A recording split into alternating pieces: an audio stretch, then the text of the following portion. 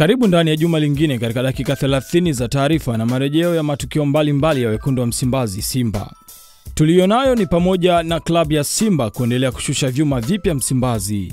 Karibu sana shabiki kipenzi na mwanachama halisi wa Simba. Hii ni SIMBA TV.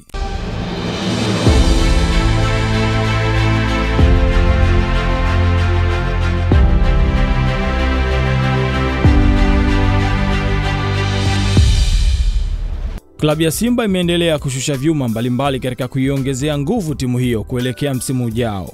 Miongoni mwa vyuma vilivyotambulishwa ni mchezaji kutoka Rayon Sports ya Rwanda, Esomba Onana, Aubin Kramo kutoka ASEC Mimosas, mkufunzi wa walinda milango Dan Kadena, meneja mpya wa timu na mkuu wa sayansi ya michezo Mikael Igendia na kocha wa viungo Corneille Hategekimana, ambao walieleza hisia zao baada ya kutua klabuni hapo. Kwanza kabisa naipongeza uongozi wa Simba kwa kunipa nafasi ya kuja kuhudumia klabu hii mashuhuri. Ni furaha na heshima kubwa kwangu kuwa hapa na silichukulii tendo hili hivi hivi. Niko hapa kujitahidi kusaidia kocha mkuu, wanasoka na pia uongozi wa klabu tunapotazamia kuwa na majira yenye mafanikio makubwa. My expectations are to come and build and to develop the whole sports science department. I think it's a very important role, it's a very important position when we look at football and the modern football, and it's something that's very advanced when we look at all the top leagues in Europe.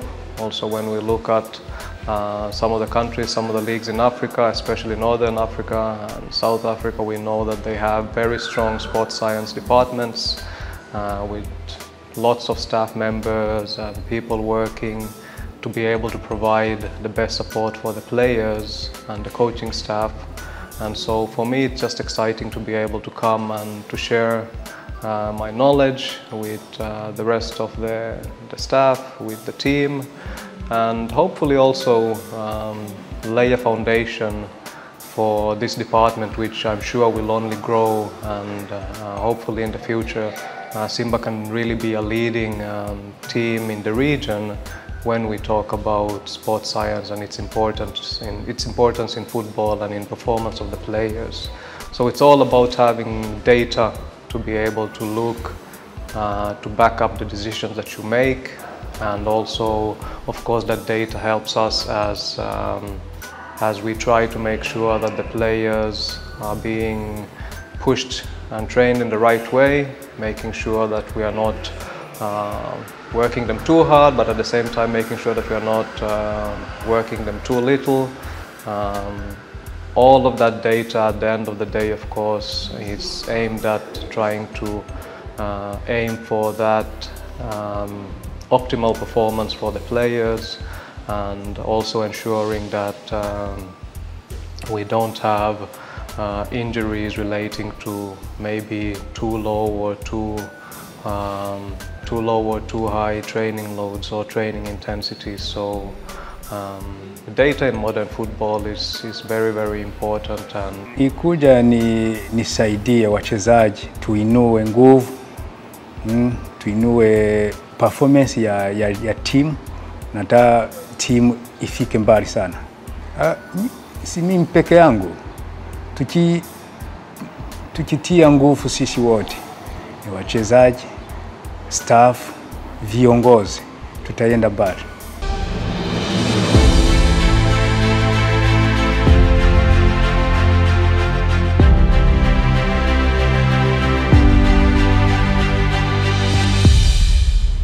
Beki kisiki mkongomani Inonga Baka Varane amezungumza na SIMBA TV na kuwataka mashabiki wa Simba kukaa tayari kuelekea msimu ujao, kwani anaamini kuwa utakuwa ni msimu wa furaha na mafanikio kwao.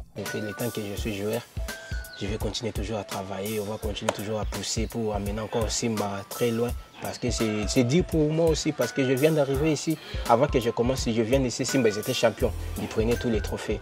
Mais depuis que moi je suis là, on n'a pas vraiment pris un bon trophée.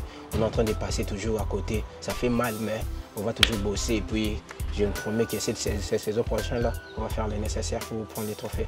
Anasema kwamba kweli ni msimu ambao lazima tutafanya izikanavyo, lakini tumwachie Mungu, maana Mungu ndiye anayejua. Isipokuwa lazima tupambane, kwani na yeye hana furaha toka alifikia hapa. Alifika Simba ilikuwa anachukua makombe, anachukua trophies. Sasa hivi toka afikie na kwa ndo mwaka wake wa pili huyu mpaka sasa hajapata trophies, na kwa yani wakikaribia trophy yani watuna zinakuwa kama hatubahatiki kupata hizo tunzo. So anasema itajitahidi inshallah mwakani tuwapambane, na kama mchezaji lazima ataendelea kupambana ili timu yake Simba ifike sehemu ambapo wanaitarajia ifike. Merci beaucoup pour la question là. Si le travail seulement, il faut que tu crois en toi, comme moi j'y crois.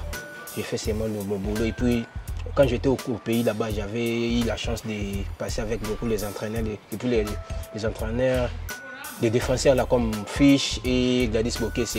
C'était les meilleurs défenseurs du Congo.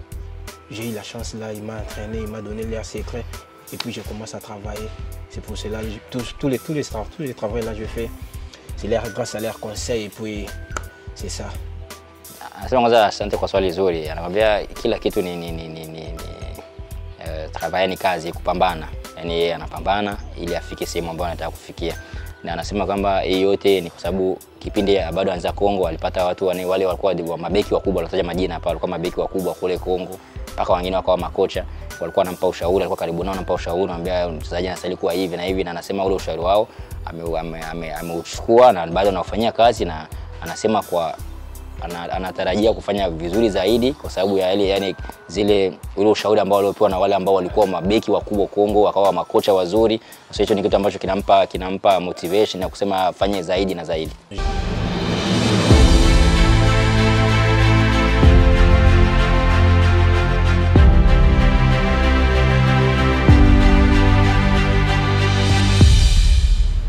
Wiki hii ilikuwa mahsusi kwa wachezaji wa klabu ya Simba kufanya vipimo ili kujiandaa kukwea pipa kuelekea nchini Uturuki siku ya Jumanne kwa ajili ya maandalizi ya msimu ujao. Sisi kama idara ya tiba na afya, msimu wetu ndio umeanza hivi leo. Tutafanya uchunguzi mbalimbali. Tutakuwa tunajikita zaidi kuangalia vipimo vya biometrics vya kawaida. Tutafocus zaidi kuangalia uzito, fat composition, kwa sababu kuna namna moja au nyingine vinaathiri performance ya wachezaji. Lakini pia tutafanya uchunguzi wa damu, kuna vitu tunaviangalia. Tutafanya uchunguzi kwenye mkojo, lakini pia tutaangalia maeneo mazima ya x-ray za kifua. Bado tupo katika pandemic ya COVID. Tutaangalia ufanyaji kazi wa moyo, tutafanya ECG, tutafanya pia heart sonars au echo. Kikawaida hivi ni muhimu kufanya kwa sababu pre-season ni sehemu ambayo mazoezi yanakuwa ni magumu sana. Kwa hiyo ni lazima tuwe na base kwa wachezaji wote individually, tupate status ya kuanzia kwa wachezaji. Hivyo ni muhimu kufanya check up kabla ya kuanza msimu huu mpya. Kikubwa tu ni mshukuru Mungu kwa sababu Mungu ndo kila kitu, na nashukuru nimekutana na wachezaji wenzangu. Na shukuru pia tumekutana nao wana afya njema, ni jambo la kumshukuru Mungu pia. Msimu unaenda kwanza 2023 2024 na tutafanya vizuri.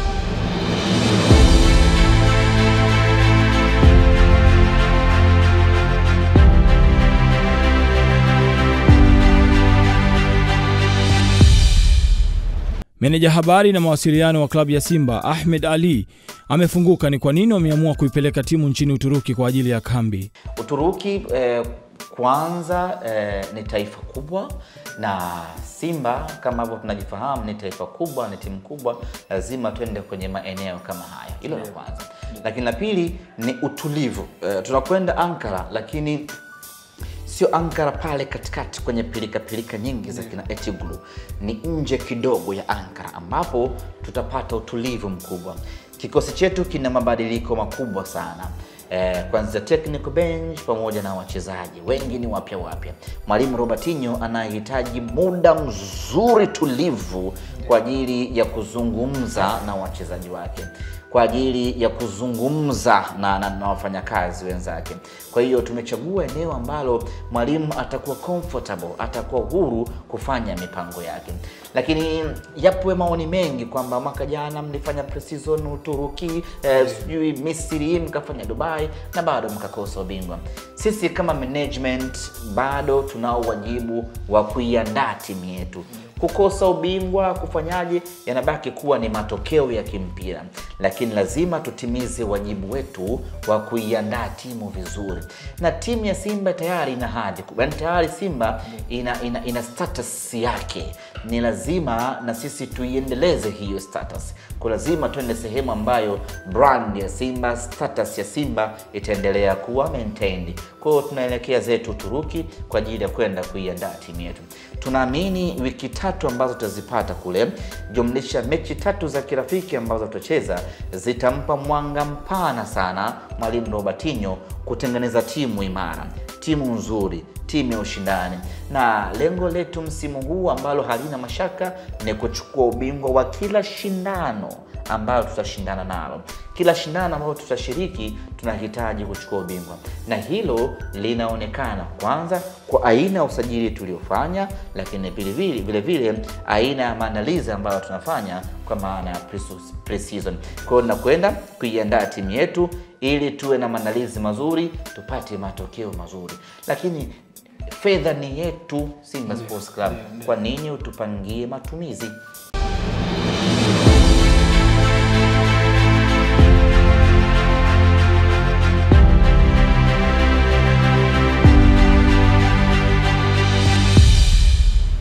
Mashabiki wa Simba jijini Dar es Salaam wamezungumzia namna walivyopokea usajili wa timu yao na namna walivyofurahia mambo mazuri yanayokuja kuelekea msimu ujao. Kidogo klabu yetu inatupa matumaini. Baada ya kusikia yale majina na utamba hapa Rwanda na sehemu zingine, inatupa matumaini. Huko tunakuelekea super baya sana. Na hata huyo ujio wa kocha naye wa makipa itakuwa vizuri, itasaidia. Japo watu wengine wamejaribu kubeza, lakini mimi nasema itasaidia, sababu naweza tukasema Simba, Azam, Yanga hakufanya vibaya. Yaani sisi naambia wanachama wa Simba jinsi ninavyoiona hii timu yangu kwa jinsi na usajili wa wachezaji watatu, tutarajie makubwa kutokana na kwamba sisi tunasajili kwa ajili ya hii Super Cup. Lakini wengi wanajua kama sisi tunasajili kwa ajili ya mtani na timu zingine. Lakini sisi hela tulioipata ni nyingi, tunasajili kwa ajili ya Super Cup. Kwa hiyo ndio maana vifaa unaviona hivyo sio kwa kawaida. Huu ni wakati sio wa kufanya tena kosa kama tulivyofanya misimu miwili iliyopita nyuma. Sasa hivi tunawatahadharisha wafanye kila kinachowezekana ndani ya klabu kuleta wachezaji watakaoendana na kasi iliyokuwepo Simba. Sasa hivi Simba hatufikirii Simba kufika hatua ya makundi, hatufikirii hivyo. Sasa hivi Simba tunachofikiria ni robo finali kwenda mbele. Sasa basi tumeshachukua na wachezaji wa aina hii, wametufikisha hapo kwenye hatua makundi ambapo ni kawaida. Sasa hivi Simba imekuwa ni kawaida, sio tena ni kutolea nguvu na nini kawaida. Ila sasa tunataka sasa iwe kawaida kufika nusu finali na kufika finali. Tunataka iwe kawaida. Sasa kawaida lazima tupate watu ambao wataendana na hiyo kasi, kwa sababu kwa sisi tunavyofanya marekebisho haya kwenye klabu yetu na timu ambazo kama vile National Ally na zinginezo pia nazo zinajiimarisha. Kwa hiyo ili kuendana kasi na hao lazima tupate watu ambao watakuja kukizi mahitaji ya klabu ili tufike tulipo kusudia. Tunategemea kwamba timu yetu inaweza ikaja kuwa maradufu zaidi ya mwaka huu ligi iloisha. Tukategemea kwamba ligi ijayo timu yetu iwe tofauti kabisa na hivi na huko tulipotoka, kulingana na mashindano ambayo yanatukabili. Kwanza tuna mashindano mengine ambayo hivi karibuni inaweza kwa tumeanza ligi, nafikiri na hayo yatakuja baadaye. Kwa mfano hiyo Super Cup ni mashindano kidogo makubwa, yanahitaji wachezaji kidogo waliokuwa na uwezo, kwa sababu sio mashindano ya kawaida. Ni timu ambazo zinakutana pale, ni timu ambazo kubwa zote ambazo zilikuwa zinakutana kwenye champion zenye uwezo mkubwa. Kwa hiyo kwa mategemeo yetu tunaona kwamba usajili wetu utakuwa ni bora zaidi kuliko mwaka jana. Tunaomba Mungu wawe kama tunavyotaka sisi, kama tulivyozania. lakini ukiangalia ni wachezaji ambao sidhani kama turudia makosa kama wachezaji tuwatia thank you. Hao wachezaji nahisi watakuwa ni bora, lakini uhakika zaidi waje kwanza perform Simba Day. Mchezaji ukimwona siku moja, mimi kimwona mchezaji siku moja tupe kwenye Simba Day tu, najua huyu mchezaji. Mimi binafsi tuseme tu kwamba tumefurahishwa sana na hilo jambo. Kwa sababu timu yetu nadhani ilikuwepo na kasoro ndogo ndogo, nadhani viongozi wamekaa chini, wamelitafakari hilo, nadhani wameliona. Kwanza wamerekebisha kwenye benchi la ufundi. Yaani kwenye benchi la ufundi wametufurahisha sana. Kwa sababu kwenye benchi la ufundi malalamiko yetu yalikuwa makubwa sana muda mrefu. Tulikuwa tunalalamikia, inaonekana kulikuwa kuna mapungufu, nadhani wenyewe wametusikiliza hilo. Lakini la pili vile vile ndani ya uwanja. Timu yetu ya msimu uliopita, timu ya kikosi cha kwanza ilikuwa bora. Nasema bora, yani hata kama ubingwa hatujachukua, lakini timu yetu ilikuwa bora sababu ndo timu ambayo imefungwa magoli machache, timu ambayo imefunga magoli mengi. Na nadhani bingwa ambaye kachukua akatuzidi pointi 5. Kwa hiyo hata msimu uliopita kikosi chetu cha kwanza kilikuwa bora. Nadhani viongozi wetu wamekaa chini wakaona wale waliokuwa kwenye benchi labda hawakulizishwa ili kuja kukava nafasi ya mtu ambaye yuko kwenye kikosi cha kwanza atakuja kurekebisha. Kwa hiyo kwa usajili huu nadhani sasa hivi timu yetu itaimarika zaidi ya pale, na uhakika msimu unaokuja inshallah Mwenyezi Mungu akituweka hai basi tutaweza kufanya vizuri, kwa sababu wachezaji wanaosajiliwa wote ni wachezaji bora. Sisi hatuendi kuchukua tu mchezaji ili mradi amekuja amejezea nafasi. Nadhani msimu uliopita viongozi walifanya makosa, ila makosa yale sasa hivi nadhani hawezi kuyafanya tena, ndio maana wametuletea Onana, wametuletea huyo bwana mdogo kutoka Ivory Coast, tumemuona na tunajua kazi yake mzuri. Na bado wanasema kuna watu wengine wanakuja kuleta. Sisi tunawaunga mkono au viongozi wetu, kutokana sasa hivi wana watu ambao wanaojua tatizo la Simba liko wapi na benchi la ufundi shida iko wapi. Na benchi la ufundi lilokopo sasa hivi nadhani watamshauri mwalimu Robertinho ili wazidi kutuletea watu bora zaidi ya hao ambao wanaoleta sasa hivi. Usajili tumeupokea vizuri na naona hatuendi vibaya. Wachezaji waliokuja tunawapokea, waendelee kuja wengine, natumai hapa Simba hawajamaliza. Kwa sababu bado sijaona namba 6. Sijaiona namba 6. Sijaiona kabisa namba 6. Nahitaji namba 6 pale. Nahitaji beki pale. Yaani baada ya kutoka yule bwana yule Mohamed Otara, walete beki pale. Sawa? Hapo ndo na golikipa.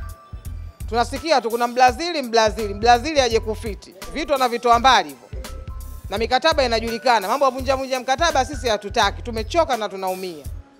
Hilo namba 1 la golikipa. Namba nyingine, magolikipa tunaona wengi wamecheza hapa mashindano yaliyopita hapo. Tumeona magolikipa hodari, maalum kule tumemuona vilabu ndio hivyo wengine vimeshuka madaraja, magolikipa hapo wazuri tu. Wachukue magolikipa kutoka huko. La kama muamini kocha wao kuja na magolikipa wake atakuja kufanya vizuri, yalla. Na pia wachezaji wanaokuja waambiwe hapa mipango yetu ikoje. Maana ugeni sio tena tunaingia kwenye mipango yetu watu wanajifanya wao mimi sijazoea sijataka.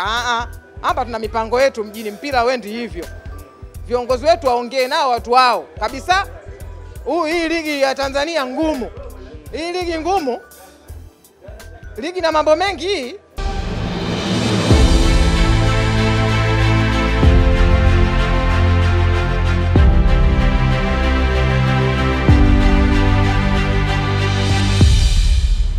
Tuikamilishe Simba TV kwa kutazama makala fupi iliyoandaliwa na Simba TV kwa ajili ya kumbukumbu muhimu za mchezaji Jonas Mkude ambaye ameitumikia klabu ya Simba kwa zaidi ya miaka 12.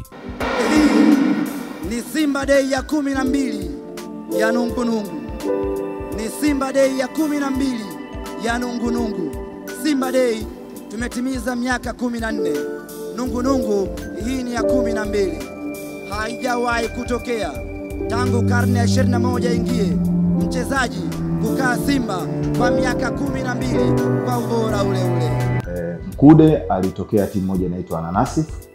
Wakati huo nilikuwa nishamuona, kwa maana ya kwamba nilimpelekaga Mwanza United. Bahati mbaya ile timu haikuweza kupanda akiwa kijana mdogo. Kwa hiyo baada ya hapo akaja Ananasif na Simba B, tukakutana tukawekwa kwenye group moja tukiwa kwenye mashindano hayo ya Rolling Stone. Hiyo kutokea baada ya hapo ni kwamba tukawa tuna dialogue mimi na yeye, kwa sababu tulikuwa tunafahamiana kidogo. Akaniambia anapenda kucheza Simba Sports Club. Mimi nikamwambia hana uwezo wa kucheza Simba Sports Club. Ni mchezaji ambaye alituvutia sana, na mashindano yale yalivyokwisha tu basi nilimwambia Patrick, maana tulikuwa na Patrick kwamba kijana anatufaa kwenye timu yetu na tuliweza kumfuatilia. Kwa hiyo kazi ile nilimwachia meneja Patrick, na meneja kweli aliweza kumfuatilia tuvote Dar es Salaam na kuja kunikabidhi mimi kwenye timu. Bana yule kijana yule mhitaji huyu hapa. Kwa hiyo tulianza naye Mkude, na kiukweli alikuwa ni mwenye bahati naweza kusema, pamoja na uwezo, kwa sababu alivyofika Mkude tulikuwa tuna kawaida timu mara nyingi kila mwisho wa wiki timu ya vijana tunakuwa tunacheza mechi na timu kubwa. Kipindi hicho kocha alikuwa Firi. Kwa hiyo alivyofika kwenye timu kubwa, nakumbuka Firi alifurahishwa sana na Jonas naye kumuona. Kwa hiyo Jonas akawa sasa anafanya mazoezi na timu ya vijana, wakati mwingine anaitwa timu kubwa. Kwa hiyo akawa ni mtu ambaye anafanya kote ujue mazoezi. Tokea nimeingia Simba, nafikiri nimekuwa na wakati mzuri, kwa maana kwamba nimekutana na kaka yangu Jonas Mkude. Kwanza alinipokea vizuri sababu nilimkuta, lakini kingine niseme kwamba amekuwa na muendelezo mzuri tokea pale ambapo mimi niweza kukutana naye katika timu mpaka sasa hivi.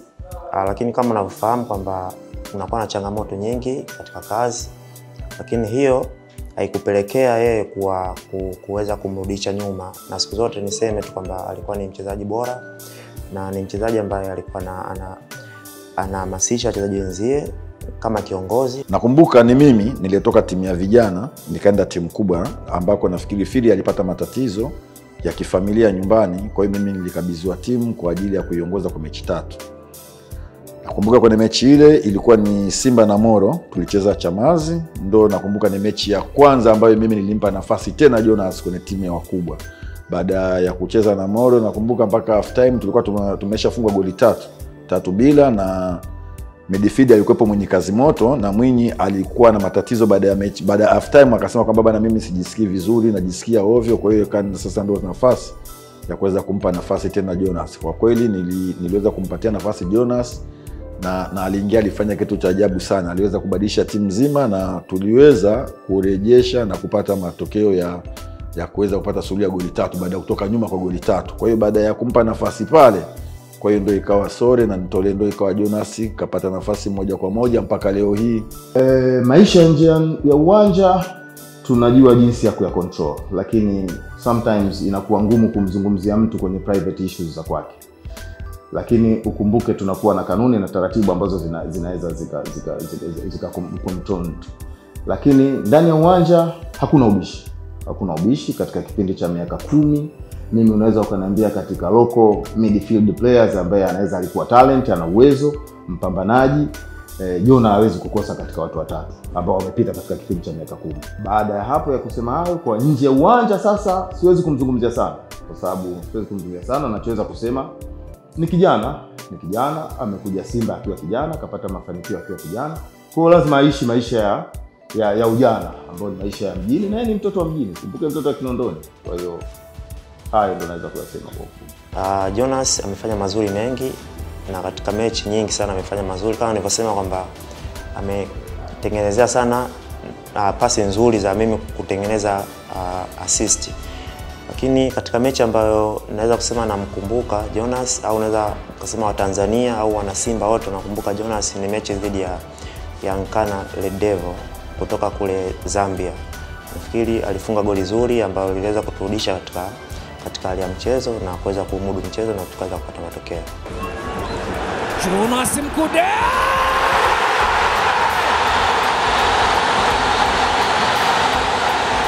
Mwana ukome! Jonas Mkude akipokea pasi ice cream ya maziwa kutoka kwa mwamba Lusaka. Triple C akakontrol na kuachia bomu kali, akashuka na mashetani wekundu jumla.